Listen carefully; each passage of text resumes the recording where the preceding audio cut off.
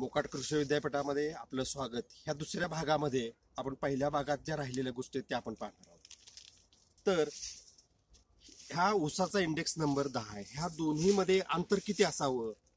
तर कुणी म्हणेल 4 फुटाचं असावं, कुणी म्हणेल 4.5 फुटाचं असावं, 5 फुटाचं, 6 फुटाचं, 8 फुटाचं. हे सर्वस्वी तुमची ऊसाची जात कोणती आहे, ते वरचा जे काही त्याचा वरचा जो घेरा आहे, म्हणजे सूर्य गोळा, हार्वेस्टिंग ऑफ सन, हा तुमचा ऊस किती करणार आहे. वरचं हा जो काही वरचा जो भाग आहे तो सूर्य शक्ती किती गोळा करणार आहे. म्हणजे हा वरचा जो साखर कारखाना आहे तो कसा चालतोय आणि त्याच्यावर हे जे ऊस म्हणजे हे गोडाऊन आहे, साखर साठवण्याची ही जागा आहे. तर ही किती साठवलं जाते हे वरचा जो घेरा आहे त्याच्यावर सगळं अवलंबून आहे.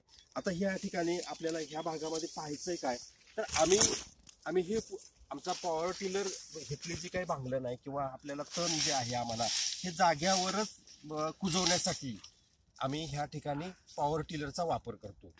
पॉवर टिलरच्या सहकार्याने ही 6 फुटाची सरी सोडलेली आहे आणि एकदाच ह्याच्यामध्ये पॉवर टिलर उलटा फिरवल्यानंतर ह्याला भर लागण्याची प्रक्रिया पण त्याद्वारे सगळ्या प्रक्रिया घडवायच्या.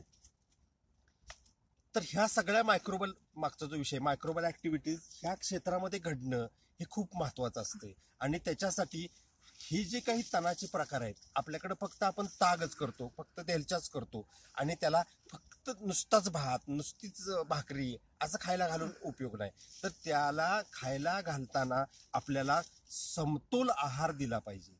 मग जसं आपल्याला आपण विचार करतो की आपल्या ताटामध्ये आहार असताना चपाती किंवा पोळी किंवा तुमचं भात, भाजी, आमटी, थोडंसं मीठ, लिंबू, तुम्हाला लोणचं पाहिजे, म्हणजे जे काही षडरस आहेत त्यानं आपलं ताट जे असतं आपलं हे पूर्ण आपण तयार करण्याचा प्रयत्न करतो. मग त्याच गोष्टी ह्या ऊसासाठी किंवा पिकासाठी का करू नयेत, म्हणून हे वेगवेगळ्या प्रकारचे तणाचे प्रकार असतील, मग ते अगदी कुठलंही असेल तर त्याच्याकडं सकारात्मक बघून आपल्याला सर्व प्रकारचे तणातले षडरस आपल्याला ह्या पिकाला जर देता आले तर आपल्याला तुम्हाला पाहायला मिळेल की ही जवळ घेतल्याने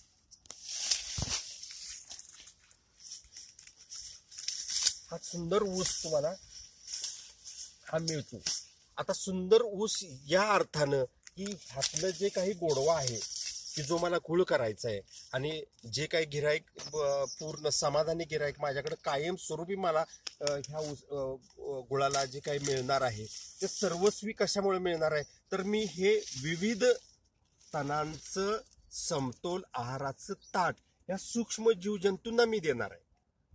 ह्या ऊस काही हे सगळं करत खात नाही, तर हे ताट मी सूक्ष्म जीवजंतूंना देणार आणि सूक्ष्म जीवजंतू त्यातले रासायनिक जे घटक आहेत नैसर्गिक ते ह्या ऊसाला उपलब्ध करून देणार.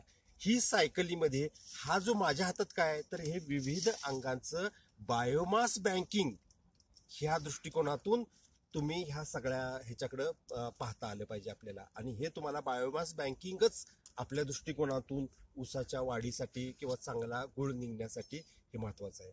हे तुम्हाला खोलात जाऊन मोकाट कृषी विद्यापीठाच्या माध्यमातून तुम्हाला शिकता येईल. धन्यवाद.